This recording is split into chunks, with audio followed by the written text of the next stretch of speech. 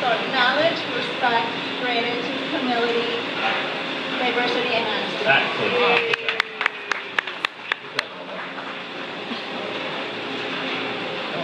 Okay, so for my first picture is the ordering of the cake. When I started working here, it wasn't really working for me.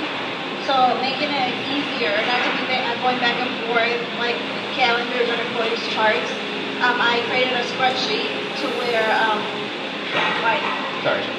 I created a spreadsheet to where it makes it easier for me just to open it up and see all the records that are coming out for that month. Very good. All right.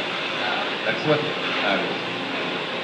The next picture is the drawer by the mailboxes. I didn't take a before picture, but people that use this section know how it used to look before. So I try to organize it, label it to where everything looks neat and organized, and not just throwing everything in there. Very good.